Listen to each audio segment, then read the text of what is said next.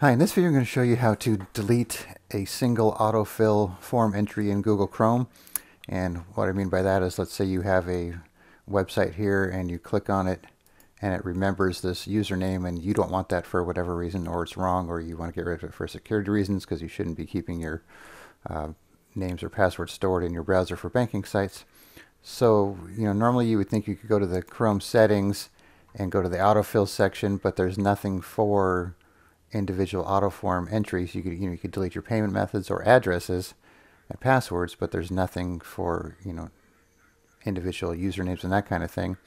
You can go to your browsing data history, and then you could clear all of it.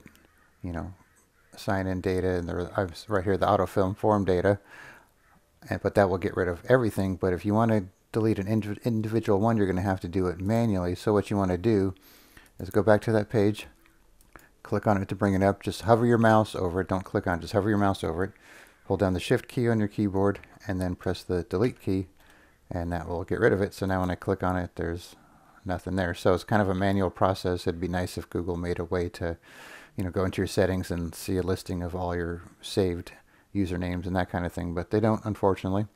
So once again, just go to the individual page, click on it to bring up the name, hover your mouse over it, shift and delete, and then it will delete it, and you'll be good to go. All right, thanks for watching, and be sure to subscribe.